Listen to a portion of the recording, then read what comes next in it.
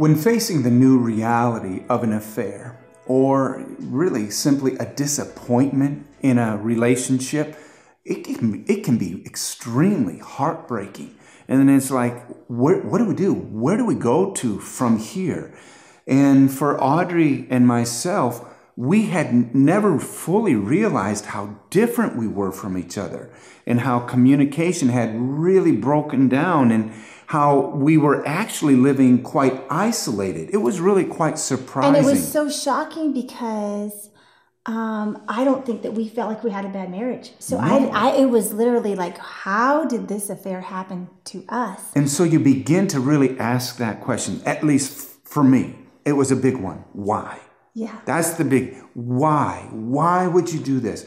And every time that you do that, even though it's a great question and even necessary at times, it's always a judgment.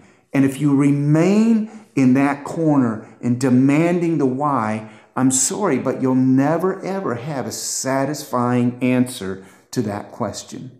I definitely remember you asking me that question. Repeatedly. And if I only knew why, I would have loved to tell me. And if you would say, Audrey, were you living a lie for those first 17 years of your marriage? I would say no. Like, I would have totally denied it. I didn't even realize the communication breakdown that had taken place. But now, so many years later, I can see what had happened is that I was actually scared of conflict. I was scared of telling you what I really thought in places you had disappointed me or asking you for more because I didn't feel it was safe. I feel like you would rise up and defend yourself and make it worse. Well, I did because I was nervous. You know, nobody wants to be really discovered for who they really are, you know, and there's something within men that is, you know, that is a tendency or a weakness. And that weakness is that I'm not enough.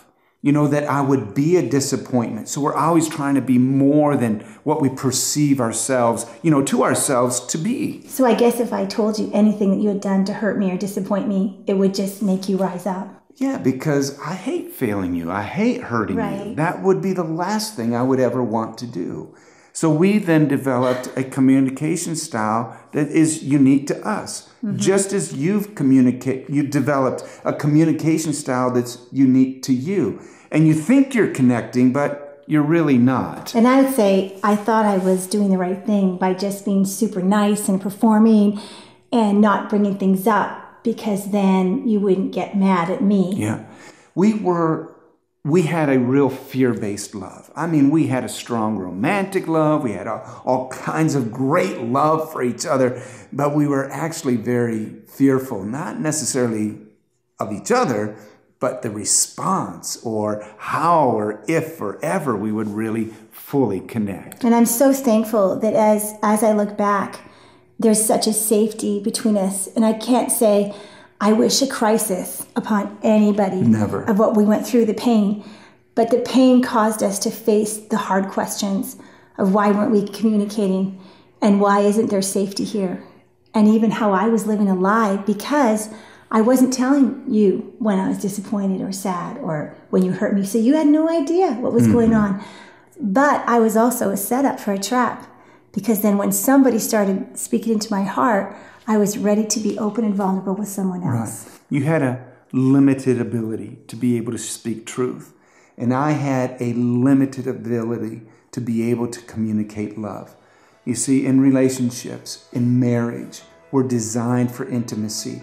Simply this, to be fully known and to be fully loved. But that requires vulnerability.